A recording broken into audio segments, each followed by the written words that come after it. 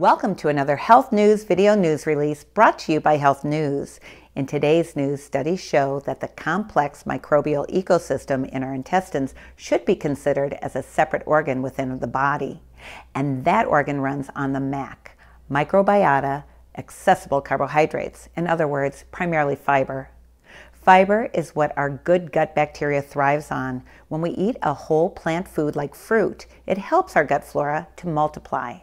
And from fiber, our gut flora produces short-chain fatty acids, which are an important energy source for the cells lining our colon. These short-chain fatty acids also function to suppress inflammation and cancer.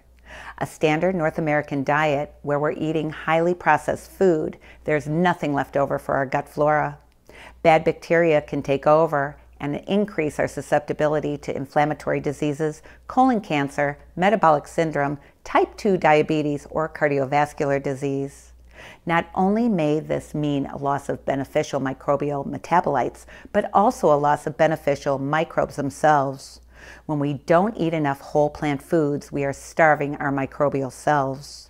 On traditional plant-based diets with lots of fiber, short-chain fatty acids offer lots of protection from Western disease like colon cancer. Eating beans, whole grains, fruits, and vegetables every day will promote healthy gut flora. And remember, your best source for everything health is your chiropractor. Visit your chiropractor regularly and make sure your nervous system is functioning 100%. Call them today. And that's it for today's health news.